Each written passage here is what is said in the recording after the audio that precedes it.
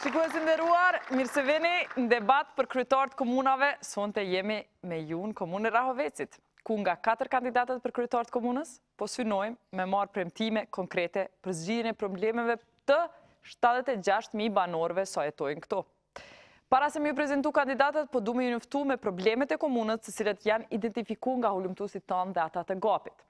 Problemet kryesore që kanë dalë për banorët e Rahovecit janë shkollat në Rahovec që nuk kanë laborator, nxënësit me mungesa të shumta, ndërsa qyteti ka vetëm një qerte publike që aktualisht është në objekte improvizuar.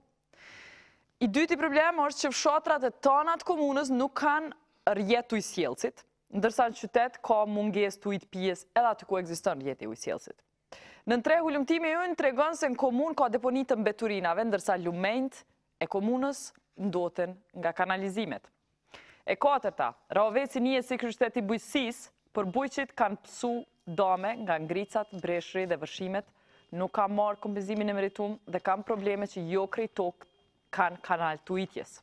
Ata që pogarojnë me zgjidhë këto probleme për kandidatet për kryetarët komunës Rahoveci sipas renditjes alfabetike janë Ibrahim Kryziu nga LDK,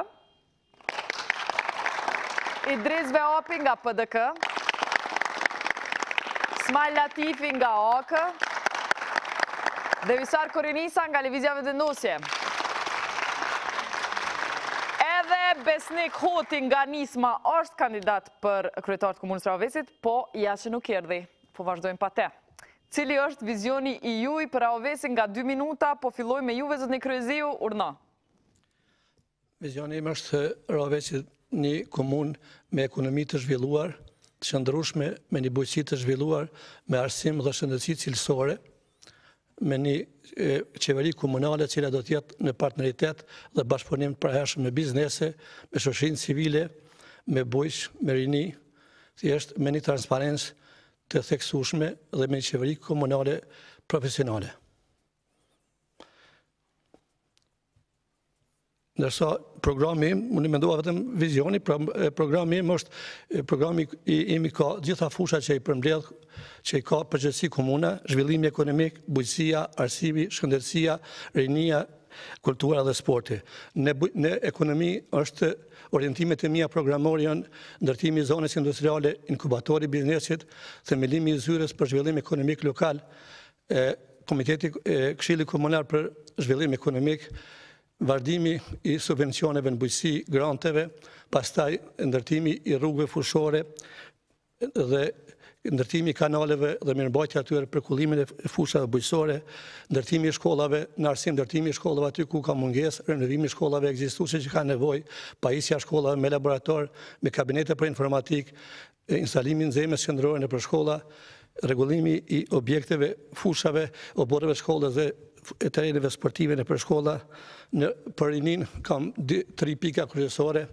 Ofrojmë që të vazhdohet me bursa për student, të rriten numri i bursisëve dhe vlera e bursës, pastaj i ofroj gjithë atyre që kryejnë fakultetin punë provuese me pagesë dhe themelimi i një fondit për mbështetjen e bizneseve fillestare, të cilat do të kenë me posaçëm të nisur nga të rritë të rejat.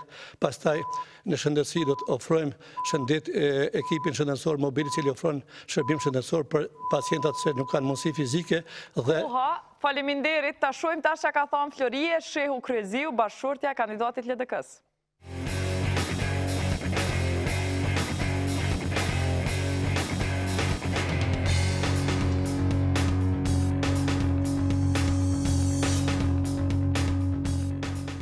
Shpesh pajtohem për politiken, shpesh nuk pajtohem me politiken. Kështu që kanë jena sjell pak të lashet vogla. Shumë herë më ka ndodhur me thonë lekët politik. Jo, tyrat në familjen tonë nuk janë rrit pesi, ai është pjesë e politikës. Është njëri që e don punën, ka elan, ka vullnet, është i afërt me njerëz, është i dashur për njerëz, kështu që mendoj se është kandidati më i përshtatshëm për komunën e Rahovecit. Shef në shtëpinë tonë nuk ka. Ndoshta unë harxoj më shumë parë sa bashkëshorti, se kujdesna më shumë për gjanat e shtëpisë. Me fëmijët jemi më shumë shok. Është i qetë, nuk është nervoz. Hera fundi si kemi dalë bashkë para 3 ditëve. Zakonisht i preferon ushqime tradicionale, mirë, po nuk bën nazën ushqime shumë. Dhurata fundit ka qenë për 8 mars. Ta ka qenë i burgosur politik, ka qenë 2 mandate deputet i Kosovës. Na prej politikës nuk kemi përfitu diçka. Kjo pasuri si e kemi, pjesa më madhe pasurisë është pasuri si e kemi trashëguar. Mercedes vozit bashkëshorti, drejkat e darkat gati i paguajmë si bashkarisht. Edhe nëse vjen kryetar komunës, kisha pas qef me pas kerën e njëjtë Mercedes. Nuk ka mangë drejka e darka me parat komunës. Nuk besoj se zoti kryesor do të blen telefon nëse diçka ngjajshme me parat komunës.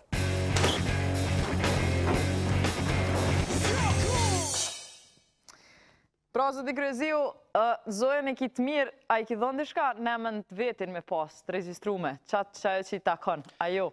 Me thonë, realisht, unë e kom akoma pronën në emën të babës. Kur jo s'ki në emën tonë? Pronën e patunshme nuk kom kur gjë në emën timin. As Mercedesin? Jo, veçën veturën bo. Ani mirë, qatë Mercedes, E kemi të përbashkët. Po, a? Po. A bën edhe me letrat përbashkët? Po, më pse jo. Po, a? Faleminderit, ta ndëgjojmë zotni Vehapi nga PDK-ja, cili është programi juaj, 2 minutat e juaj. Faleminderit, përshëndetje për kolegat e mi këtu, kandidat për kryetar, përshëndetje për ju Jeta, për gjithë qytetarët e komunës, për auditorin këtu. Ne premtojmë të vazhdojmë me qeverisje transparente, pastaj zhvillim ekonomik të komunës bazuar në resurset që ka komuna, zhvillimin e bujqësisë, bashkëpunim me Ministrinë e Bujqësisë për të shtuar subvencionet dhe grantet, pastaj të ndërtojmë dhe të funksionalizojmë një agrozonë, një zonë biznesore, në të cilën do të rritën mundësitë e ruajtjes, pastaj edhe procesimit të këtyre prodhimeve bujqësore, dhe kështu Komuna Rahoveci do më thënë të filloj të ecë me hapa më të shpejt në zhvillimin ekonomik.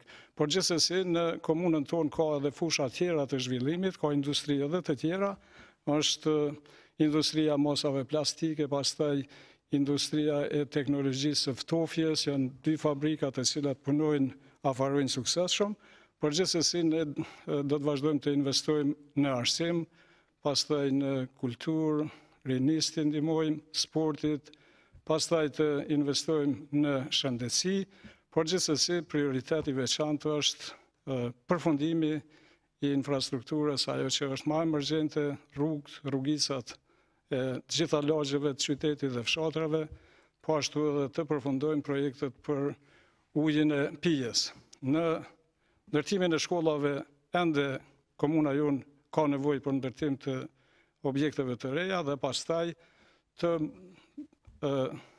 pasurojmë këto godina shkollore me laboratore për cilat veç këtë vit kemi fillu pajisjen e shkollës profesionale me laborator të teknologjisë ushqimore, një laborator modern, po ashtu edhe në shëndetësi, me projektin për dializën, e kështu me radhë do të vazhdojmë me punu në mënyrën më transparente të mundshme në komunën tonë. Faleminderit, Idris Vehapi s'ka pranu me agjëru as grun as shtëpinë, me arsyetimin se nuk do me përzi familjen në punë politike. Do me thonë kjo që se ki për krajën e tyne? Jo, unë nuk do të thotë kjo që se kam për krajën e tyne, po bashkëshortja ime nuk ka pas dëshirë që të përfshihet në këtë, po edhe unë nuk jam i thari asaj që familja ime askush nuk është me politikë kështu smerët. Moso pa hiri, qa kështë thonë njerëzit që thojnë, moso e turpnume me punën e PDK-s, qa po thu? Jo, nuk e besoj. Sështë ta? Jo, sështë. E për kënë ka me votu, a e dim? Për kënë ka me votu? Po? Për numërin 94. Mirë, para se me shku ka dalë Kallxom, zëtni Vehapi, edhe pse se kemi as pronën, as grunë tonë dhe Kallxom, qëfar prona ki edhe në emër të kujti ki? Unë kam shtëpi banimi në Prishtinë, në pronësi të timën bashkë me familjen, Ndërkaq, domethënë bashkësi, unë jetoj me djalin e madh që është i martuar dhe rejen. E në emën kujtë është shtëpia, banesa? Shtëpia është në emën timin. A e dim për ligjin e ri që duhet me regjistru edhe në emën bashkëshortit? Po ne kemi honorizim dhe ajo me ligjin e ri 50% është edhe i saj. Ajo shtëpi po veç a bën edhe me letra me e kthy, kështu zyrtarisht. Po me shumë premton se bosh kryetare ajo? Me shumë dëshirë, ne jemi që nga viti 85 bashk, kemi 7 fëmijë, 5 janë me studimet larta, 2 janë student, e kemi në jetë të lumtur. Jo, të lumtur, po, veç që po du me di që zbatojnë kandidatët për kryetar ligjin për prona, që prona është çështje e komunës, a keme qitë në emën të grus apo premton, edhe në emën të grus nëse zgjedhësh kryetar as po premton? Unë po premtoj që kam respektu ligjin, sigur që kam respektu çdo herë. Faleminderit, zotni Beopi, zotni Latifi, zotni Latifi nga AK, ta ndiqoj programin e AK-s për Rahovec. Përshëndetje për qytetarët e komunës Rahovecit, për oponentët e mi, për auditorin dhe për juve jetë. Unë kom një deklarat bazike ku përfshihen thelbi i përkushtimeve, prioriteteve që synoj mi realizu në komunën tonë. Krijimi kushteve më të mira për investime në ekonomi, kthimi i hapësirave nga menaxhimi i Agjencionit Pyjor të Kosovës në menaxhim nga komuna, bujqësi e zhvilluar, infrastrukturë e rregulluar, përmirësimi i shëndetit dhe mirëqenies sociale, edukim, arsimim dhe shërbime të cilësisë së lartë për qytetarët tanë. Të shkojmë më tutje, pra krijimi i kushteve për zhvillim të qëndrueshëm ekonomik, zhvillimi ekonomik lokal në bazë të strategjisë dhe prioriteteve të komunës së Rahovecit, zhvillimi i turizmit me theks veçantë, fillimi i zgjidhjes së problemeve të mbeturinave mjedis i pastër, mbrojtja dhe trajtimi i lumenjve, përrejve dhe burimeve ujore në komunën tonë, zhvillimi i bujqësisë, mbrojtja dhe rikultivimi i tokave bujqësore, si dhe zgjerimi i sistemit ujitjes me kompaninë Radoniqi dhe gjetja burimeve të tjera alternative për ujitje me sistemin pik-pik, hapja kanaleve kulluese në tërë territorin e komunës, si në tokën e punueshme, ashtu edhe në vend banime, krijimi zonës ekonomike agroindustriale, pra në Aptërush dhe zonës turistike në pjesën fushore dhe malore të Rahovecit, në cilën zonë kemi ngecje jashtëzakonisht të madhe, qoftë nga neglizhenca e qeverisë qendrore apo edhe mos angazhimi mjaftueshëm i qeverisjes lokale.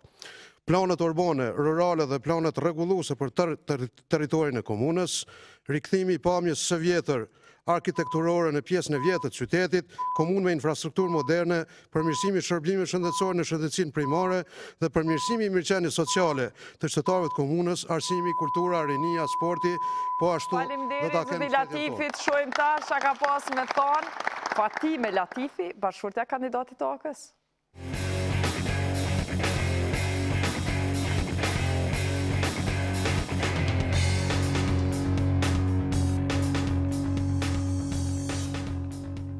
Kemi përjetu her me vështirësi, her me kohë të caktuar, domethënë periudha, po shumicën e kohës mirë. Në aspektin financiar, domethënë jemi ashtu që jemi kanë, mirë ka bë. Dikush duhet me hinë politikë. Parësit janë se gjithmonë është kanë aktiv, çdo qytetar, për çdo njeri, për çdo problem, çdo send. Nuk u kanë jashtë komunës asnjëherë, domethënë që mos mu ballafaqu me problemet. Gjithmonë është ballafaqu me problemet e qytetarit. Një dobësi që ja thon për herë, është besimi që beson tek krejt. Dytë bashkë jem shefa. Smajli shpenzon më shumë se është aktiv jashtë shtëpisë gjithmonë. Na respektojnë dyve, mu tut nuk tutën. Smajli njëri qetë, sillet me qetësinë familje, edhe pse ka një kohë shumë të shkurt, që mirët me fëmijët e me neve në përgjithësi në shtëpi, po është shumë i qetë. Mas shumë të e bëjë nervoz nëse nuk e shkon një punë që mendon vetë. Kohën e lirë mas shumë të e kalon me shoqni jashtë. As pak s'ka ndiku politikën pasunin familjare. Pasunin që e kemi trashëgu prej prindve të Smalit, këtu jetojmë qëra, për momentin vozitëm pasatin. Presëm që të punon, me nderë, me mundin e vetë, pa prejtes, ajo është pasunia ma madhe për familjen. Jo, nuk besoj që do të handrejka darka me parat komunës.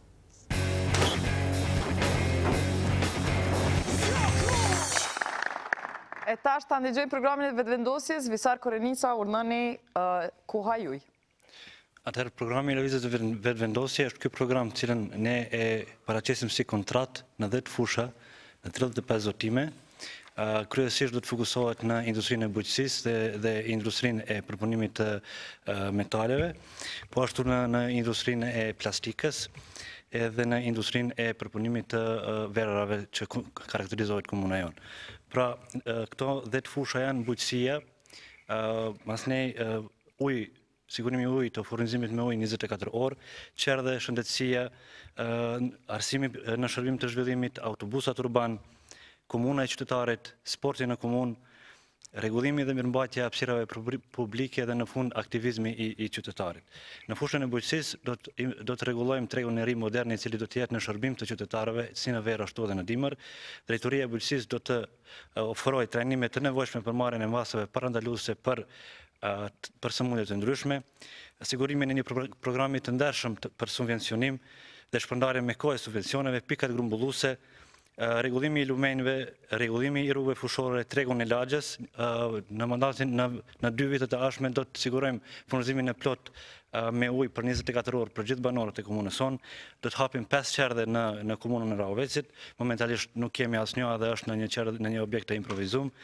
Shëndetësia, funksionalizimi i qendrave të mjekësisë familjare, funksionalizimi i emergjencës, planifikimi me kohë i barnave esenciale, sistemi informativ shëndetësor ku çdo banor do të ketë kartelën e vet, arsimi për zgjedhja e drejtorëve me pjesëmarrje në komunitet dhe vlerësimi i drejtorëve sipas performancës shujtat për fëmijë nga klasa 1 deri klasa 5, pasurimi i bibliotekës së qytetit me libra dhe tekste shkollore, intership veror në komunë për student me pagesë, si dhe pastaj autobusat urban, komuna e qytetarit, sporti në komunë, digitalizimi dhe i shërbimeve komunale dhe punë tjera të cilat do të jenë në shërbim të komunitetit në programin e lëvizjes vetëvendosje. Faleminderit.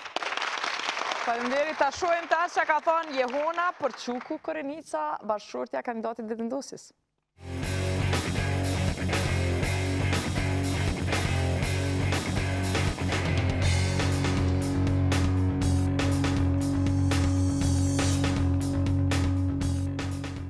Po, hyrja e Visarit në politik ka qenë shumë ide e mirë, por na nuk e kemi prit me aq rënd, sepse komuna e Rahovecit ka nevojë shumë për një menaxhem të mirë. Visari nuk ka konkuru për të hyra, domethënë ai çdo herë ka pas dëshirë një jetë mesatare. M'ja jep një rast edhe të shohim se si e menaxhon ai Rahovecin. Besoj që është bashkëpunues, është ambicioz, po Visari është tip i qetë. Po më shumë i preferon mishnat, po nuk zgjedh. Është shumë i kujdesshëm në dhurata. Jemi njoftu në Prishtinë, këtu në fakultet. Gjithë pasuria është e përbashkët, domethënë nuk është në amërtimin ose të Visarit. Ka një Peugeot, fëmijët janë në shkollë publike, Visari nuk intereson tornat, Visarit u hime një qëllim me ndryshu gjendjen e Rahovecit. Besoj që nuk ka me shfrytzu veturën e komunës.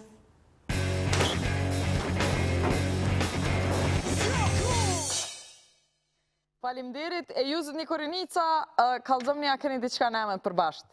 Jo, nuk kemi, po tash më ravesh që duhet me regjistru, kështu që i vazhdojmë procedurat e regjistrimit. Okej, do me thonë kime bo nëse bo kryetar, apo për premtar, a? Do të bojemi kryetar, kjo është e Po kryme. thua. Zotni Latifi, meta juve, bërç pa ju pyt, kallëzom pronat, në emën të kujt i ki? Unë s'kam pronë në emën të emën, kurrë. Heqa? E në emën të kujt është?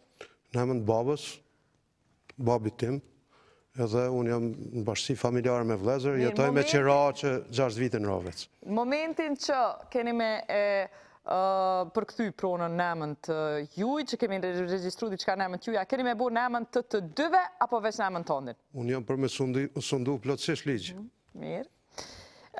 Jeni për ligjë me sundu, po në këtë komunë, burat nuk pëlqojnë rënë sa i përket drejtorive, kanë qenë veç bura, në fund një gru si ka ra hise kur e keni ndru drejtorin bure, keni zëvendësu me gru, për që ato mas pari për juve zëni Latifi, po du një premtim, duke marrë parasysh që 50% të elektoratit e ki gra, edhe pe kërkom votën e tëne, po supozoj gjithashtu, sa drejtori kemi adhon grave nëse bosh kryetar?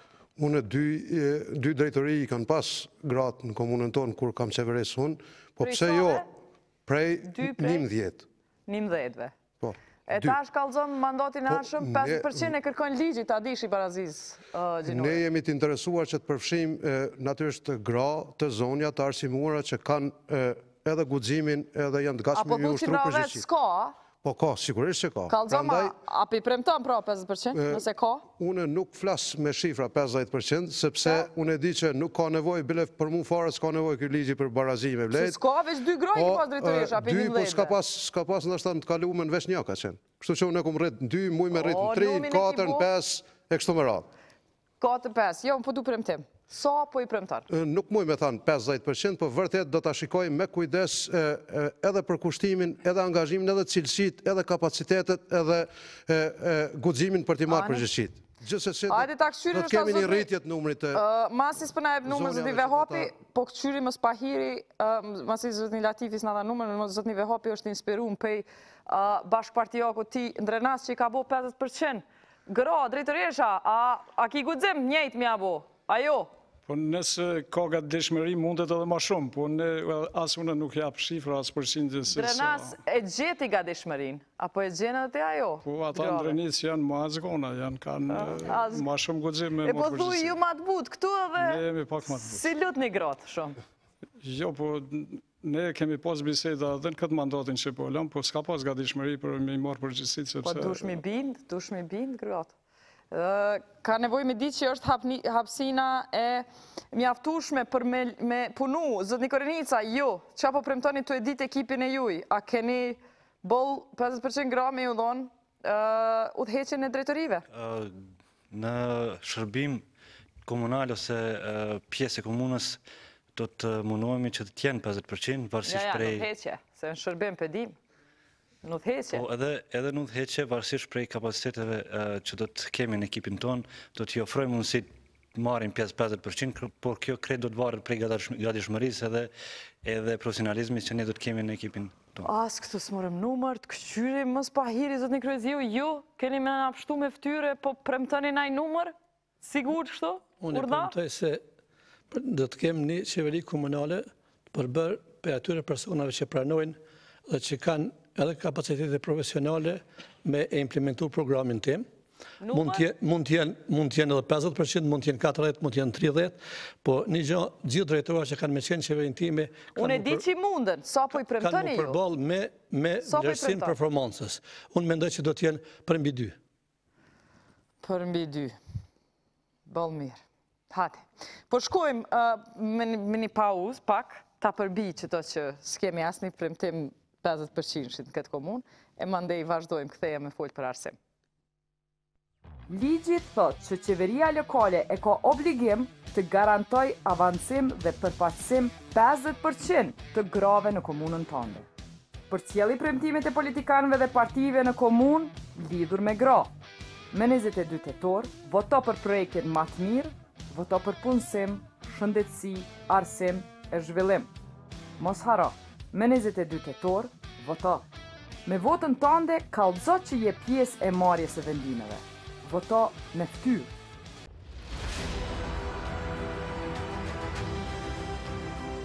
Unë si kryeministër, bashkë me ju, si kryetar komunash, do të kujdesemi që të gjithë banorët e Kosovës ndihen barabart me njëri tjetrin. Kjo është ajo çfarë mund ta bëjmë së bashku. Zoti na ndihmoft se shumë punë keni. Aleanca për ardhmërinë e Kosovës. Ndryshimi ka filluar. Për Rahovecin, voto Smajl Latifin. Voto numrin 50. Ky është një mesazh kallëzues për zgjedhjet komunale 2017. Të gjithë ju që deri me 22 tetor i keni mbush 18 vjet, duhet ta dini se komuna ka buxhet të dedikuar për projekte për të rinjt. Me 22 tetor është koha jote. Ndëgjoj kandidatët se si i adresojnë problemet tua edhe voto për atë që ofron zgjidhje më të mirë për ty. Mos haro, me 22 tetor, voto. Me votën tënde kallxo që je pjesë e marrjes së vendimeve. Voto me ftyrë. Kallxo me ftyrë. Bëhu pjesë e komunitetit të atyre që luftojnë korrupsionin. Instalo Kallxo aplikacionin në telefonin tënd mobil. Shkruaje titullin e raportit. Kallxoje ngjarjen sa më detajisht. Kallxo për datën, kohën, vendin, natyrën dhe institucionin e përfshirë në rast.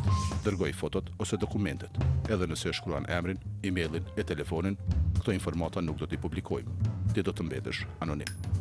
Në fund, nëse don, vazhdo komunikimin direkt me njërin nga hulumtuesit kujdestar. Kallxo me ftyrë. Instalo aplikacionin dhe çliro Kosovën nga korrupsioni. Po kthehemi në debatin e Rahovecit me fol për arsim. Më saktësisht, Rahoveci e ka trënu me objektin e vjetër Qerdës për me ndërtu një objekt 3 me kushte më të mira. Halaso kry, kur ka mu kry, se aktualisht fëmijët janë të vendosur në qerdhet improvizume.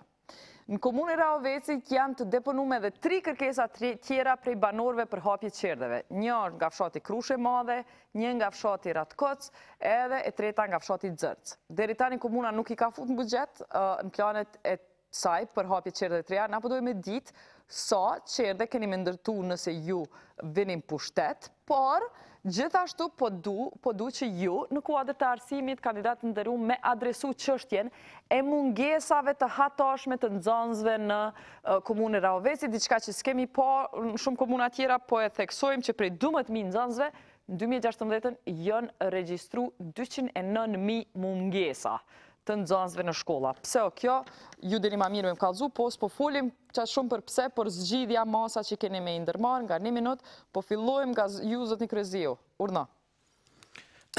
Unë rreth qerdhës mendoj se është bërë një gabim i madh pasi që fëmia në tërheq shumë para kohës, atë qerdha tek është në fazën fillestare, besoj ka minzon fillimi vitit tashëm shkollor fëmijën e këtë qerdhat improvizume. Unë do të angazhohem që qerdhat kryes sa më parë. Rreth mungesave që është një numër shumë i madh është shqetësues për mua. Ne do të kërkojmë nga drejtoria komunale për arsim, pas edhe nga drejtoria të shkollave që të vlerësohet performanca atyre edhe në bazë të disiplinës nëpër shkolla. Është një rregullore, duhet të respektohet dhe asnjë drejtor dhe as drejtoria komunale nëse nuk do të ndërmerr masat e nevojshme në ngritjen e disiplinës dhe në bashkëpunimin me këshillat e prindërve do të ketë pasoja drejtorisë, pastaj edhe drejtoria të shkollave. Mirë, apo premtoni në Ratkoc, Krush, Zgjedhjet, po patjetër gjatë 4 viteve tashme ne do të marrimi, do të ndërtojmë edhe 3 qerdha në Ratkoc, Krush edhe në Zgjedhje. Faleminderit. Faleminderit për ta ndëgjojmë kandidatin e PDK-s, zotni Veapi Urna. Po, është e vërtetë që qerdha në Rahovec është duke u ndërtu e re. Ne nuk kemi qenë të vullnetit që ta rrenojmë qerdhën e vjetër, këtë kemi bërë për shkak të mungesës së hapësirës për të ndërtu qerdhën e re dhe këtë qerdha është duke ndërtu Ministria e Arsimit, ata janë përgjegjës për gjitha procedurat. Unë e kanë planin dinamik, unë besoj që vitin tjetër kjo qerdhe duhet të kryet, mirë po është në përgjegjësi të Ministrisë Arsimit bashkë me Ministrinë e Administratës Publike, sepse ata ndërtojnë, domethënë procedurat i kanë kry. 3 qerdhe tjera? 3 qerdhe tjera, premtoj që gjatë mandatit tim 4 vjeçar do t'i ndërtojnë edhe 3 qerdhe tjera. Në veç për atë kohë është parapon buxhetit që të filloj në vitin 2018, do të shohim edhe për Krushën edhe për Zgjedhjen. Ju jeni kryetar aktual, zotni Veapi, çka u puna me gjithë këto mungesa? Po, me mungesa unë këtu duhet të pajtohem që duhet pak masa më rigoroze dhe duhet që nxënësit të disiplinohen për faktin se nxënësit... Prej kuj duhet masat? Masat duhet prej drejtorëve në radhë parë, prej mësuesve, por edhe prindërit... A mos duhet masa ndaj drejtorëve? Duhet masa ndaj drejtorëve... A ne? Kush duhet me marë masa ndaj drejtorëve? Masa ndaj drejtorëve duhet me marë drejtoria arsimit bashkë me udhëheqjen e komunës. A është drejtori PDK-s? Po, është drejtori PDK-s. Mirë po, jeta ndëgjëm, kështu. Nxënësit të cilët bojnë mungesa, ata sankcionohen, dënohen, mirë po nuk përjashtohen, edhe ju mundësohet që të shkojnë edhe në shkolla tjera, prandaj ata nuk e kanë frikën sepse domethënë nuk po dhe drejtorin e keni që ka dhënë ndërheqje për shkak akuzave. Në rregull. Po flasim për të ardhmen, zotni Latifi, çush keni më adresuar këto probleme, sa qerdhe po i premtoni mas pari? Natyrisht ne kemi premtuar dhe do t'i ndërtojmë 4 qerdhe, një është duke u ndërtuar në qytet, edhe 3 të tjera, një në Krushet Madhe, një në Zgjedhjet dhe një në Ratkoc. Po ashtu do të angazhohemi që të depolitizohet arsimi në komunën e Rahovecit, të departizohen menaxhimi i DKA-s përkatësisht shkollave tona fillore dhe të mesme, do të angazhohemi që të rritet disiplina, përkushtimi, përgjegjësia, performanca dhe llogaridhënia nëpërmjet strategjisë që ka duhet ta ketë DKA-ja, do të kemi laborator nëpër shkolla, po ashtu do të shtojmë mjetet e konkretizimit nëpër shkolla, libra e biblioteka nëpër shkolla, vlerësime periodike të jashtme të brendshme në shkollat tona, po ashtu edhe transport të nxënësve aty ku na obligon ligji, me policinë dhe OJQ implementim të programe për luftimin e dukurive negative, si dhe po ashtu do të kemi edhe rekonstruksion të shkolla ku ka nevojë terrene sportive në to dhe sigurisht edhe angazhime të tjera të cilat e rrisin cilësinë e mësimdhënies dhe mësimdhënies në shkollat tona. Zotni Korenica, qysh keni më qasë ju që të një problem, mas pari sa qerdhe për i premtar?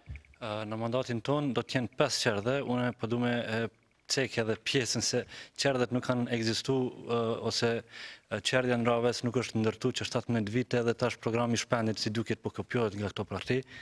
Në arsim përgjedhja e drejtorëve me pjesëmarrje në komunitet do t'jetë kusht dhe vlerësimi i drejtorëve të arsimit në bazë të performancës, shujtot falas nga klasa 1 deri në 5 me një program të kursimit, vizitat të rregullt të shëndetësore çdo 6 muaj në shkolla dhe furnizimi i shkollave me laboratore të kimisë, fizikës dhe biologjisë, këndet e leximit dhe orar shtesë të nxënësve me vështirësi në mësimdhënie, pasurimi i bibliotekës së qytetit me libra shkollor, tekste shkencore për nxënësit dhe mësimdhënësit, po ashtu edhe internship veror për studentët me punë praktike me pagesë 3 muaj apo 6 muaj. Zgjidhje për mungesa a ke?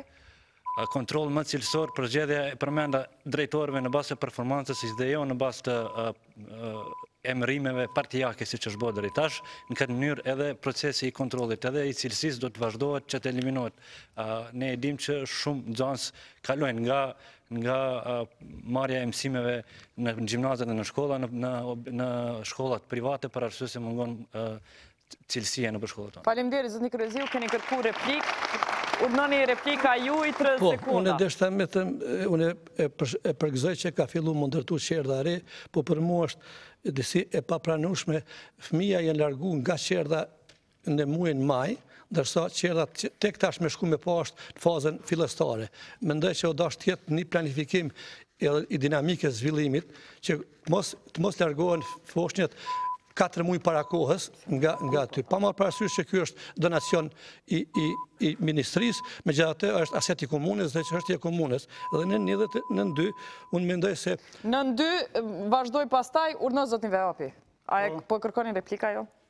Unë kështu vesh po du me i tregu zotit Kryeziu se kur është lidh kontrata mes ministrisë për me ndërtu qerdhen, neve na është tregu se duhet të lirohet objekti vjetër, dhe ne me njëherë kemi marrë masat e largimit të fëmijëve, kemi shku në një objekt improvizum, është objekt i ri, nuk është i dedikuar për qerdhe, por nuk është edhe me kushtet të këqija, dhe ajo, do më thënë, ne s'kemi pas rrugë zgjidhje tjetër, ju kemi përgjigj ministrisë. Zotni Kryeziu? Unë megjithatë mendoj se do është të kërkohet kur do të fillojnë punimet dhe 2 javë përpara ka mujt mu pastru terrenin, nuk është dashur 4 muaj përpara se 5 muaj përpara marrë drejtë pastrimit dhe tek tash është fazën fillestare. Ju mund ta vërtetoni në vendin e ngjarjes se objekti është shumë larg fazës të ndërtimit. Korenica, pastaj Latifi, urdhon. Zotni Vehapi e tha se do të rregullohet sistemi i arsimit në Rahovec. Nuk e di si ka mundësi me u rregullu kur drejtori i cili ka qenë i emnum është detyruar mu largu për shkak të gjobitës që ka marrë komuna në arsim. Pra kontrolli cilësor arsimor në Rahovec me këtë qeveri që është aktuale nuk mundet me pas një dritë në komunën tonë. Zotni Latifi, urdhon. Rreth qerdhës, unë pajtohem, po megjithatë, me qenë se këta bashkëqeverisin LDK-ja dhe PDK-ja në komunën e Rahovecit, me siguri më të madhe kanë mujtë më marrë vesh ma herët edhe mi ngrit to çështje, edhe vërtet unë pajtohem me Ibrahimin edhe me Idrizin që kanë herë ka do kërkesa që t'imponohen, po ndoshta kanë mujtë me pas zgjidhje mas Milan fëmijët në u thonë pa qerdhe ose në një objekt të improvizuar si që në tanë. Zotni Korenica? Zotni Vehapi tha që pajtohet me të dy, une me të tre nuk pajtona, si që të tre kanë qeverisë në Rahovec, edhe të tre s'kanë arritë që 17 vjetë një qerdhe me bon Rahovec. Mirë, zotni Latifi s'po pajtohet. Qerdhja ka qenë në Rahovec, po është rënuar, për shkak se po ndërtohet qerdhja e re, dhe ajo qerdhja s'është ndërtu në kohën tonë, është ndërtu në kohën e matë hershme, po nuk ka funksionu, ku me ditë sa mirë, po me gjato ka nevojë edhe për 4 qerdhja të reja. Njën qytetet dhe 3 në fshatrat si për përmendura më herët. Korenica? Qerdhja që ka egzistu, që është rënu, ka qenë jashta gjdo standarde normal që fëmijët tanë me egzistu aty. Të pak të në që keni mujtë me bo, është me regullu që atë qerdhe aktuale, momentale, për 17 vjetë, me 30.000 euro, ishtë regullu ajo, dhe s'kishin pas probleme as shëndetësore, as probleme tjera, kështu që mendoj që është arsyetim banan. Zoti Kryeziu, mas pari? Zoti Korenica nuk ka drejtë se në qerdhë është investu, por është investu filmin e mas luftës, me që atë kanë qenë investimet në riparim, nuk ka pas do një investim të kësushëm, dhe një e dyta që thëtë zoti Latifi kanë bërfshëris, po të puna mungesave ta kthej pak. Zoti Latifi ka kthy në zonëset që për atë kohën e fushatës zgjedhore, vetëm se edhe pse kanë qenë për shkak të mungesave të larguara. Që nuk është çështja bashkëvaqes, po çështja e një qerdhe që ne kemi problem për fëmijë. Zotni Korenica, veçtos pajtoni? Qerdhe ka egzistuar edhe para luftë aty në njëjtin objekt, nuk e di çka kanë drejtë çka më shumë. Mirë. Zotni Vehapi, urna. Kështu, unë ndihem shumë mirë që kam patur mundësi ta sjellin investim prej 750.000 euro në komunën e Rahovecit, në qytetin e Rahovecit, për ta ndërtuar një qerdhe me kapacitete shumë më të mëdha dhe me kushte shumë më të mira se sa qerdhja që ishte deri tani. Dhe kjo është një sukses i qeverisë së sonë. Zotni Latifi njerë. Po, është e vërtet që ne kemi bo transferet në nxënësve në bazë mungesave dhe ata nxënës duhet më kthy sepse Ibrahimi e din që ne nuk mund t'i përjashtojmë, s'paku në atë kohë s'kemi mujtë mi përjashtu nxënësët në qose në kohën kur ka qeverisë Idrizje dhe me partinë e Ibrahimit ka ndryshu ligjet. Edhe ligji nuk e lejon atë. Replika e fundit, zotni Korenica, po du me shku në 700.000 euro për një qerdhe, me 700.000 euro bëhen 5 qerdhe. Na vazhdimisht kam të dëmtu buxhetin, mas ne po pysim njerëzit ku janë pare. A këtu në Rahovec janë qerdhet Armani janë, duhet me qenë të mira. Po shkojmë te tema që është shumë aktuale në Rahovec, bujqësia, sepse Rahovecin e njohim si kryeqytet të bujqësisë. Njihet për prodhimin e rushit dhe perimeve, por ka disa vite që bujqit kanë pas dame nga gricat, breshit dhe vërshimet, e ata nuk kanë marrë kompenzimin e meritum, po gjithashtu po du me di planin e rrezikut, çka planifikojnë, qysh planifikojnë këta kandidatë për kryetar të komunës me i menu për para këto gjana para se me ndodh treshurat, që me pas sa ma pak dame bujqit. Zhvillimi i bujqësisë do të ishte edhe më i madh, sikur këta bujqës të kishin kanale të ujitjes gjithka. Një pjesë e madhe tokave bujqësore janë në sistemin e ujitjes, por ende ka sipërfaqe që janë jashtë sistemit, sidomos pjesa kodrinore ku janë vreshtat. Rahoveci e ka një buxhet prej 11.5 milion euro. Për me u përgjigj këtë pyetje, po du me e ditë të gjithë që 3.5 milion janë shpenzu për investime kapitalin vitin 2016. Nëse i keni 3.5 milion, çka keni me bo në bujqësi, qysh keni mirit si përfaqe të punume edhe çfar plani keni për tërheqjen e investitorëve në këto prodhime bujqësore që po punon në mënyrë që t'ju rritet vlera. Po fillojmë nga zotni Korenica, nga ana tjetër, urdhën një minutë. Atëherë për me i ardhë në ndihmë sektorit të bujqësisë, s'pari çka i mungon komunës tonë është një treg normal sepse nuk e kemi, është ndarë një tokë dhe ka fillu tash mu punu diçka aty, po për bujqit tanë duhet me regullu një vend, një treg normal ku ata do të kishin pas mundësi me i shit produktet të tyne. Për bujqit tanë është e nevojshme me pas pikat grumbulluse, në Rahovec nuk ka pikat grumbulluse. Apo i premtori? Pa tjetër, do tjetë në Rahovec, do tjetë në Krushe, Ratkos edhe në Xhers. Do më thonë, 4 pika grumbulluse të nevojshme, cilat kanë me pas, do t'jenë të do t'i lehtësoj. Sa kushton një pikë grumbulluse që është duhet me kushte, me frishdet? Një pikë grumbulluse ta zëm 8 me 11, kushton 11.000 euro. Një frigo e madhe. Me frigorifer? Okej. Vazhdoni?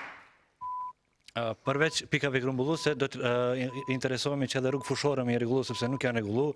Normalisht me një plan të detajum, jo sikurse planet e ish kandidatëve. Faleminderit. Zotni Kryeziu, çka premtoni ju për Bujqit? Minuti juaj. Unë për Bujqit fillimisht premtoj që spari do të investojmë në infrastrukturën rurale, do të thotë në ndërtimin, në rregullimin dhe mirëmbajtjen e rrugëve fushore, pastaj në hapjen dhe mirëmbajtjen e kanaleve për kullimin e rrugëve fushore, do të premtojmë në mbështetjen përmes subvencioneve dhe granteve, edhe përpos subvencioneve në minisera dhe miniferma, do të kemi edhe grante për pajisje, pastaj në inpute, fara dhe plera. Ne ekziston pika grumbulluese, është një qendër grumbulluese në Zgjedhje.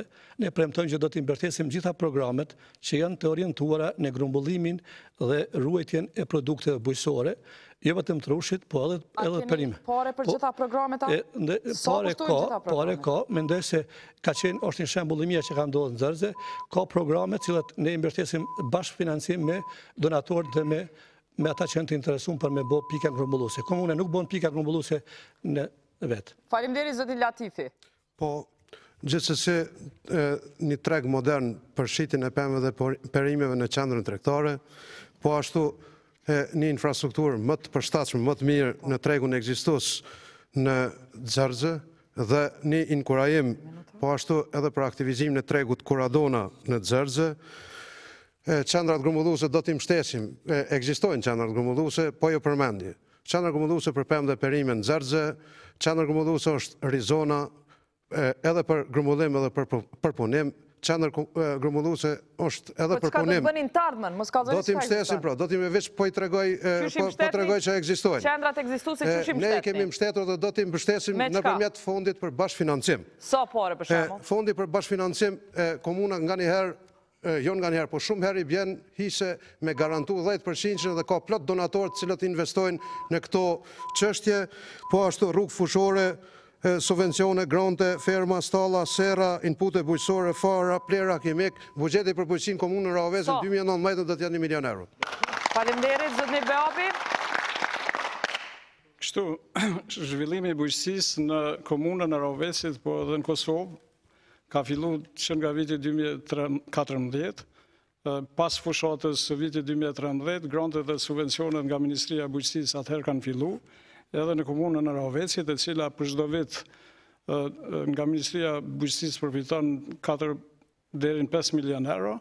Domethënë është një premtim i ynë atëherë që ka qenë i Partisë Demokratike dhe që është realizuar 100%, ndërkaq që tani ne premtojmë një bashkërendim të punëve bashkë me Ministrinë e Bujqësisë, sepse Ministria e Bujqësisë është përgjegjëse për planin zhvillimor rural, ndërkaq komuna Rahovecit e ka për obligim komuna që ta ketë një agrozonë ku do të shkon infrastruktura, të bën qendra të rujtjes, pastaj përpunimit, edhe të tregtimit të këtyre produkteve, gjithsesi tregun që e përmendën visari, ne jemi në ndërtim e sipër të një tregu, i cili do t'i plotësojë të gjitha kushtet.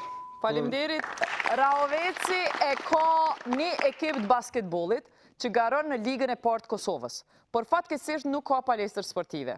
Në vitin 2008 ka fillu ndërtimi i palestrës sportive në komunën e Rahovecit, por ajo ende nuk është përfundu. Punimet janë kry, deri tani kanë fillu edhe me u dëmtu edhe çato që janë bo. Kjo palestër është ndru në strehimore për qejt edhe frekuentohet nga narkomanët. Çdo debat që kam ardhur në komunën e Rahovecit, kam dëgju premtime për finalizimin e kësaj palestre sportive. A thu çka kam dëgju sot? Edhe një çështje për kulturë, muzeu i qytetit është i zbrast, a do të funksionalizohet ky muze, po duka 30 sekonda me fol për sport, 30 për kulturë, po fillojmë prej mesit nga ju zotni Latifi. Urdhë. Palestra e Turpit duhet mbyllet sa më shpejt, duhet funksionalizohet edhe shpresoj që qeveria Haradinaj komi dhanë fund kësaj pune qysh në vitin 2018. Saj përket muzeut të qytetit, ai i ka disa artefakte, po ka nevojë të ketë një mbështetje më direkte nga komuna jonë në mënyrë që të pasurohet edhe më shumë sfondi i angazhimeve të edhe i prezentimit të vlerave të shumta që ka komuna jonë. A keni me funksionalizu në 2018 këtë muze? Po, sigurisht, sepse do të kemi një fond... Sa fonde po ofroni për muze? Është fondi për kulturë, rini dhe sport, natyrisht është i kufizuar, po une një përkushtim të veçantë do ta kem për muzeun dhe bibliotekën e qytetit. Faleminderit. Zotni Veapi, palestra edhe muzeu. Palestra sportive, tani dihet se dhe zoti Latifi ka qenë 3 vite në qeverisje lokale, por kjo është përgjegjësia e nivelit qendror, përkatësisht e Ministrisë Kulturës, Rinisë dhe Sporteve, dhe unë besoj që Ministria me Ministrin e ri tani në vitin 2018, në pjesën e parë të vitit, domethënë në 6 mujorin e parë, duhet ta përfundoj këtë palestër sportive, e cila edhe për mua është një nonsens pse ka ndodhur deri tash. Muzeu do të funksionalizohet, normal që duhen fonde për këto, sepse ne kemi nevojë shumë për fonde në gjitha fushat dhe... E sa keni mi dediku ju? Kemi mi dediku të mjaftueshme sa për me qenë funksionale dhe me qenë... Do me thonë, apo premtoni në 2018, na prej jashtë Rahovecit kemi mujtë me vizitu këtë muze? Po premtoj që po do të funksionalizohet, sepse ne gjatë këtij mandati edhe kemi punuar në këtë drejtim, do të kemi aty edhe artefakte... Faleminderit. Zotni Korenica, minuti juaj për palestër dhe muze. Unë e thëmë, inshallah të naroj kryeministri Haradinaj se përndryshëm mos me qenë ende kryeministër përjesim si më zotni Latifit pa palestër ende. Në qeverisin e ti 3 vjetë zboni gjë. 4 vitet i drizit nuk u bo as gjë.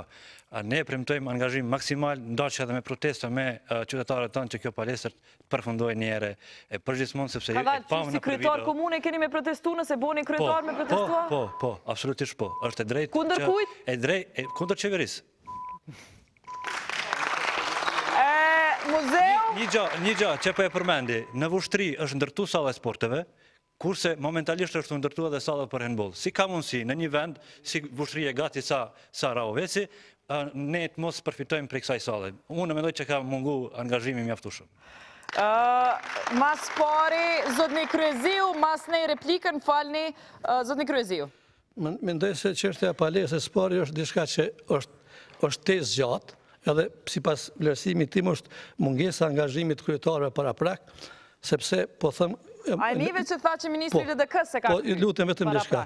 Palestra sportive është aset i komunës, dhe nuk është çështje e qeverisë qendrore, ai ordonacioni i qeverisë qendrore, po unë kam këtu një dokument, që ne edhe të Dogaxhini kemi diskutuar, dhe këtu kam se komuna i Stogut e ka marrë ka qenë në njëjtin rast, fazën finale e ka udhëheq vetë komuna dhe e ka derë mjetet ministria. Ndërsa këtë nuk ka bë komuna e Rahovecit. Mirë. Edhe pse ka pas apo e premtoni me e kry? Vetëm kjo edhe pse ka pas mjetet të ndarë në 770.000 euro. Unë ju garantoj. Ju apo premtoni me e kry? Cilin vit? 2018.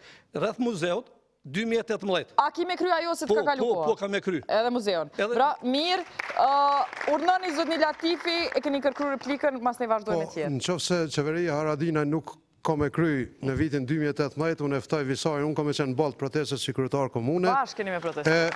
Edhe bashkë me Ibrahimin e me Idrizin, keme kry këtë punë, sepse është interesi sportistëve dhe krejtë qytetarëve të Rahovecit. Zotni Korenica?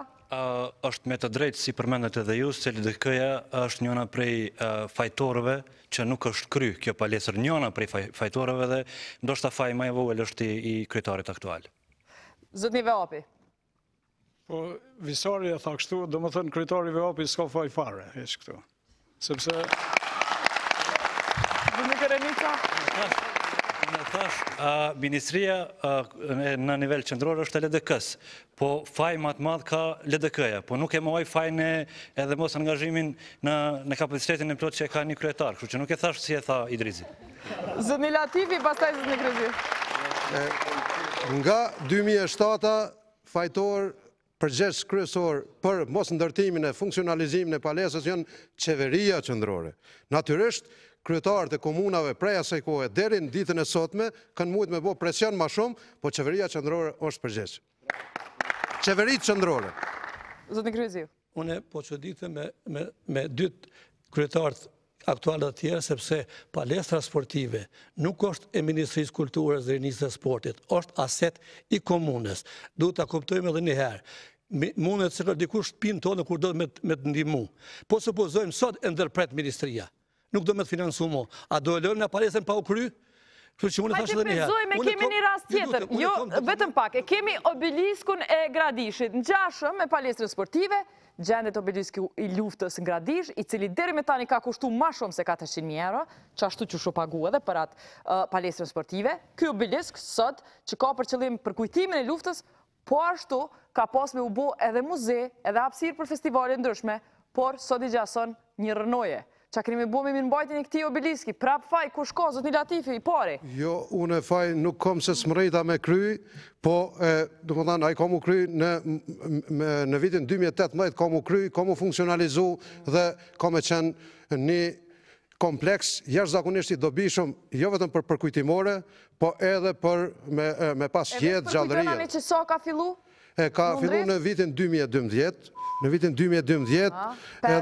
është interesant, Ministria Planifikimit dhe Mbrojtjes Mjedisit kanë dhanë 250.000 euro, ndërkohë që thotë s'kemi dhanë leje. Shkresat, projektin gjitha i kanë, po 250.000 euro Zoti Veapi për obelisk. Pse keni lanë që shtu? Pse keni lanë me shku dama ato pare? Ne kemi vazhdu investimin, ne kemi gjetë në gjendjen më të keqe të mundshme dhe kur bëhet pranimi teknik, pastaj këto monumente është një agjencion i cili monitoron dhe i mirëmban në nivel qendror dhe ne do ta dorëzojmë. E keni gjetë në gjendje të keqe, e keni lanë më bua dhe ma keq? Jo, e kemi gjetë në gjendje të papërfundume, dhe më thënë me probleme edhe të investimit dhe kemi vazhdu, tani me sa di unë në fazën përfundimtare, mirë po me sa di unë... Jo, që kjo nuk është faza përfundimtare heq, lama, qëfar faze përfundimtare, apo do në foto tapet? Askush nga familjarët me sa unë jam i njoftum, nuk ka dëshirë që... Sekundat ju kalun, zotni Korenica, kur ka mu kry që ku mu pasru që kjo obelisк? Kisha qenë unë kryetar komune, nuk i kisha njësë fare. E di pse, pse këtu janë 500.000 euro, gjys milioni, edhe që është pushjet që është kur dam, është keq menagju, keq përdor për aje publike, me këto mjete, neve u dasht me regullu kanalizime që në mungojnë në përshatra, mas ne i mu marrë me këto objekte rekreative ose zbukurime të qytetit. Mendoj që kjo u dasht mu kone pare. Zotni Kryziu? Urno, zotni Kryziu? Në mas pari mendoj se do thëtë kur është bo plani me ndërtu, unë jam për që mirë shërë ndërtu, mirë po, për mu është diskutabile kosto e 550.000 euro në një, e dyta është si mund të ndërtuat dishka pa ditë para prakish, kush do të përkujdeset në të ardhmen për të, dhe është e pa imaginushme, nga viti 2012 deri me sot, nuk di që aty ka investime mo, aty ka çdo gjë, për post nuk ka rregull për kujdesje, aja kanë me të mëshirën e kohës. Mirë, si komuna, keni me marë përsi për kujdesin? A ki me marë përsi për kujdesin? Po, e marë përsi për kujdesin, po spaj do të këshyri si ka deri të ky objekt i ndërtuar dhe me kosto dhe me mënyrat procedurat që janë dhezë aty. Zotni Latifi. Procedurat janë zhvillu në njërë të regullt, projekti ka qenë detal, është i regullt, investimet nuk janë kry deri në fund, aje do të funksionalizohet, do të mirë mbahet dhe... A i këtën dikush pare të argjume? 250.000 euro i ka dhanë Ministria e Planifikimit dhe Mbrojtjes Mjedisit, pjesa tjetër është e komunës.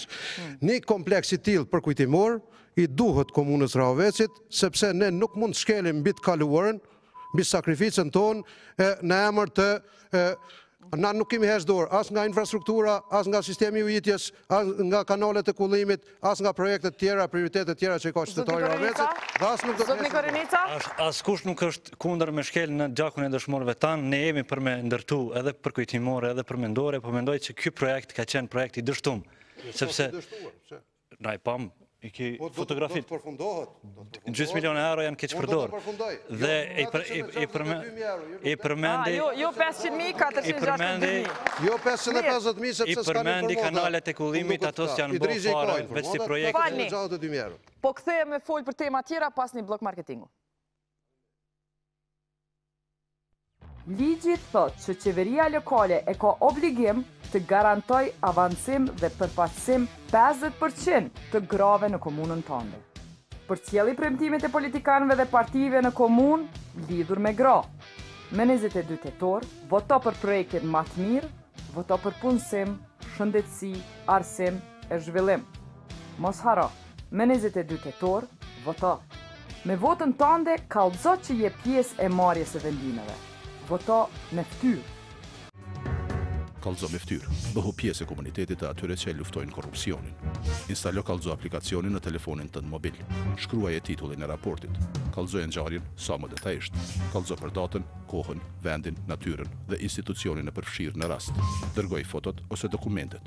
Edhe nëse shkruan emrin, emailin e telefonin, këto informata nuk do t'i publikojmë. Ti do të mbetesh anonim. Në fund, nëse don, vazhdo komunikimin direkt me njërin nga hulumtuesit kujdestar. Kallxo me ftyrë, instalo aplikacionin dhe shliro Kosovën nga korrupsioni.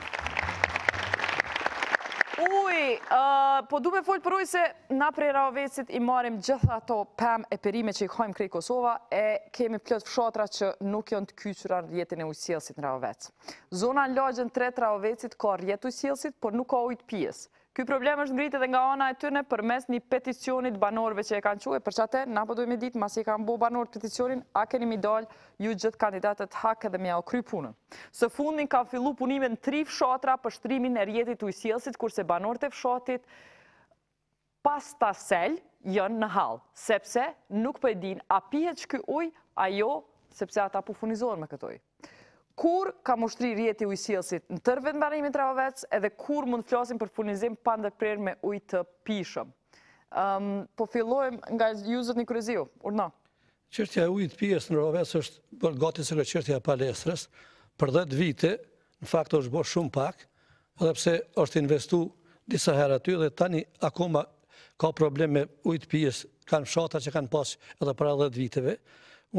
Unë mendoj që kjo do të përfundoj në vitin 2012, jo më tash viti 2017 më pas. Unë ju them se përpos ka Pastaseli, ka Seneofsi, ka Drenovsi, kanë probleme të ngjashme, ka dhe Rahoveci. Unë ju them që për këto fshatra do të përfundoj dhe do të zgjidhet problemi në vitin 2018. Lagja 3? Edhe Lagja 3 ka problem, qyteti Rahovecit ka një problem, cilët Po problem. A ka me pas zgjidhje? Kur ka me pas zgjidhje? Ka me pas zgjidhje. Kur? Do të ketë zgjidhje në vitin 2018. Faleminderit, zotni Veapi. Po, sa i përket ujit pijes, jeta Komuna Rahovecit është në fazën përfundimtare, përfundimit të projektit për ujin e pijes. Fshatrat Polluzhe dhe Guri Kuq tani mo veç e kanë ujësjelësin dhe uji ka shku në të 2 fshatrat. Lagja 3 kur ka me pas? Lagja 3 ka me pas, Lagja 3 është veç gjatë stinës së verës, problemet janë më të mëdha, ka me pas kur kapaciteti ujit në liçenin e Raduniqit, do më thënë prodhimi ti, do të shtohet edhe 100% në cilin projekt Komuna Rahovecit. Do me thonë, kur ka me pas 24 orë ujë në Lagjën 3? Që nga fundi vitit 2018, kur kompania Raduniqi e bën inaugurimin e fazës përfundimtare të fabrikës për përpunimin e ujit. Mirë, a pjet ujë pas Taselit ajo? Pas Taselit po ja qojmë ujin e Raduniqit këtë vit. A pjet ajo? Tani për tani, dhe më thënë, ujin pas Taselit e ka prej puse dhe ne qojmë ujin e Raduniqit, dhe më thënë, është projekt që përfshin edhe pas Taselin. Ti të regoj... Më falni, e merrni fjallën për replik ma vonë, zotni Latifi, urna, minuti ju i për ujë. Problemi ujit pishëm do të zgjidhet në vitin 2018, sepse kapacitetet e Raduniqit po rritën, do ma ka një fabrik tashmë 3 të prodhimit të ujit pishëm, dhe unë besoj që në Lagjën 3, në qofse nuk do të mund të arri, për 24 orë do të kemi mundësi edhe me gjetë burim alternativ në mënyrë që të kenë banorët e Rahovecit, të krejtë komunës Rahovecit 24 orë ujit pishëm. A pe pensoni? Dhe i fund mandatit? Gjithsesi, në fund vitit 2018, po ashtu edhe për Drenoc, ka një problem, sepse ka shterim të burimit alternative dhe do të sigurohemi që në vitin 2018, në fund vitit 2018, do më thënë diku me vit 3, mund të kemi më shumë ujë edhe për banorët e fshatit Drenoc. Faleminderit, zotni Korrinita. Si pas hulumtimeve tona që kemi gjetë në teren, ka mungu një investim për 200 eurove që edhe në qytet, po edhe në fshatra me pas ujtë pijes. Një bazen i nevojshëm duhet në qytet për zonën e tretë për cilën ju flitni, ashtu si që tha edhe zotni Vehapi, zona e tretë ka probleme më të mëdha gjatë verës, po dhe kapaciteti aktual mundson që me pas probleme të furnizimit me ujë edhe gjatë dimrit. Pra, me një investim për 200 eurove, kishte pas mundësi komuna me i përfundu edhe pa prit këto kontratet e reja të fabrikës Raduniqit, sepse ujë ka mjaft, vetëm që ka mungu menaxhimi i duhur në komunën tonë. Faleminderit, zotni Veapi, kërku të replik. Kështu, përgjësia për menaxhim është komplet e kompanisë. Radonici, do më thënë ata i marrin edhe shpenzim taksat prej shfrytëzuesve të ujit. Ne si komunë pasi bëjmë investimin në ndonjë projekt, pastaj me marrëveshje e dorëzojmë kompanisë, ata janë përgjegjës pastaj për mirëmbajtje. Dhe unë këtu dua të them që edhe këto fshatra që se kanë ujin e Radoniqit, pas rritjes së kapaciteteve, ka mundësi që uji i Radoniqit i përfshi të gjitha fshatrat e komunës tonë, duke përjashtuar vetëm Zatriqin, që konfiguracioni gjeografik... Koha, zotni Korenica. Unë mendoj që kryetarit komunës i takon mu angazhu bashkë me Radoniqin, hidrosistemi Radoniqit, që me i plusu nevojat e qytetarëve tanë, 1 milion ata me bo që ka dojnë. Ne kemi marrëveshje për çdo investim, kemi marrëveshje me kompaninë Radoniqit dhe kriteret e marrëveshje dihet se si bëhen edhe ne i respektojmë ato kritere. Po du me të regu Ibrahimit 7 vite ka qenë qeverisje lokale, kur gjë s'ka po për ujtë pijes. Më falë, zotni Kryeziu, këtu për me në emni, zotni Kryeziu. Po, zotni Vahapi i ka arru se faktikisht nga viti 2008, kur ka fillu me qeverisë PDK-ja, për 10 vite plotë nuk ka mujt me qu në 5 vend banime, edhe pse në tetor viti 2007 unë kam marrë përcimin për Radoniqit, ndërsa, po të thëmë këtë, kam vendos ujt pijes, pa ta qenë poshtë, pa ta qenë tepërm, edhe në shumë fshatra tjera, edhe në Ptërush, që ka gjithë hytë gashëm, mirë po rjetin që ka instalu zoti Latife, zoti Vahapi, unë ju garantoj që është një rjet shumë i dobet dhe keme pas të lashe unë pasaj me regullu dhe njëherë. Faleminderit zotni Latifi. është letë me folë me pasaktësi edhe me halucinacione. është mirë që fabrika, kompania ujësielësit të Radoniqit po i rrit kapacitetet dhe po ashtu është mirë që të ndërhyhet në marrëveshje me Radoniqin, në bashkëpunim me të dhe me Ministrinë e Zhvillimit Ekonomik që edhe të zvoglohen humbjet e ujit, ndrohen gypat e vjetër, gypat e azbestit, edhe sigurisht që ujt pishëm... A ka kush i bën qatë punë? Po, komuna me një partneritet më të thellë me Radoniqin dhe me Ministrinë e Zhvillimit Ekonomik. Faleminderit, zotni Vahapi, replika e fundi po du me shku. Në tem tjetër. Edhe zotni Korenica. E fundit për ujin, rrjeti i vjetër i ujësielësit do të ndrohet nga kompania Radoniqit, sepse ata kanë shumë donacione nga jashtë, edhe bashkë me fabrikën e ujit, pastaj në vitin 2018 parashihet që ndrohet edhe rrjeti i vjetër që ka dhe humbje të ujit shumë. Sa i përket fillimit të këtyre punimeve, në vitin 2008 i ka fillu zoti Qeska, i ka vazhdu zoti Latifi, unë tani po i përfundaj. Zotni Korenica dhe Kryeziu, urna. Unë menoj që bashkë qytetarët e komunës së Rahovecit nuk kanë mo arsye me i besu këtyne 3 partive, që 17 vjetë, uj, s'ka kur gjë. Zotni Kryeziu! Unë nuk fola për jetin e hershëm, po fola për jetin që tani për këto 5 fshatra, edhe din zoti Vahapi shumë mirë, se ka 5 herë në ditë i prishet rjeti, që është i punuar në mënyrë shumë jo profesionale. Edhe besoj që din edhe ky, po këtu thot po fletet me. Unë ju them edhe është me shumë defekte edhe keni me pa që Faleminderit, mu duhet me shku në temën që ka të bëj me rrezikun prej objekteve që paraqiten për qytetar nga shembja. Vjetërsia edhe braktisja e këtyre objekteve që janë Rahovec, disa dhe në qendër, janë sjell deri në prag trënimit. Objekti që mundën e me pa në këtë foto është në qendër qytetit, përgjatë rrugës kryesore Selajdin Abazi, sa ma saksisht. Në qendër ka problem të madh me mungesë trotuareve. Pse Rahoveci s'ka trotuar, s'ka plan urban? Përveç kësaj, fshatrat e Rahovecit kanë mungesë drejtësimit, në disa pjesë edhe kanë problem me mungesë trotuarve. Kur është puna të trotuarët, qytetarët na kanë dërgu këto foto vazhdimisht se si këto trotuare, të cilat ju e dini ku janë, uzurpohen nga makinat dhe shkaktojnë probleme në lëvizje të lirë. A duhet me ndodhë në i fatkesi që shka ndodhë Prizren, që me u shemb një shpije vjetër mbi një fëmi, në mënyrë që komuna mu vedisu edhe me i adresu qëto pytje, edhe qka keni me bo saksisht mu ku, po më intereson keni me bo ju trotuar, me auzatu qytetarve, ku pe premtoni trotuarin, duke marrë parasysh qka po shojmë dhe që shumë pak mundësi ki me hec në Rahovec, ka juve zotni Latifi përdu me fillu. Po, e para ato objektet e vjetra që janë edhe në qendër, po edhe në zonën e vjetët qytetit, ka një projekt që Komuna Rahovecit vazhdon, ka filluar nga qeverisja ime, vazhdon në qeverisjen Vehapi, për rikthimin e pamjes vjetët qytetit, ku trajtojnë edhe ato objektet cilat janë me rrezik. Nëse ju veni pushtet? Vazhdon, ky projekt do të vazhdojë. Edhe Matutje është projekt që zgjat, edhe njëra nga komunat është edhe komuna jonë që... Trotuar, ku kime marru? Trotuarët, natyrisht ne kemi probleme me prona private, edhe me prona do të detyrohemi ose kompenzim të bëjmë, ose shpronësim në mënyrë që të sigurohemi që qytetarët kanë drejt ta kenë rrugën e vetë, shtegun e vetë trotuarët. Faleminderit, zotni Vehapi.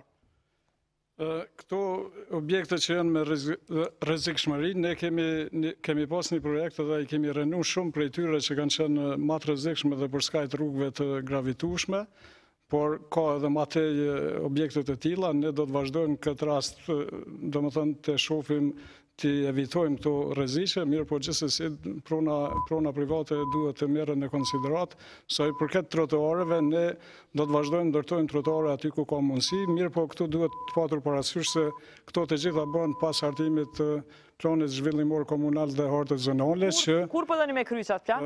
Ky plani zhvillimor dhe harta zonale gjatë vitit 2018, eventualisht pjesa parë vitit 2019, që ashtu janë afatet kohore, sepse janë me muj parashijet për sa mund kryet, dhe Faleminderit. do të kryet. Zotni Korenica.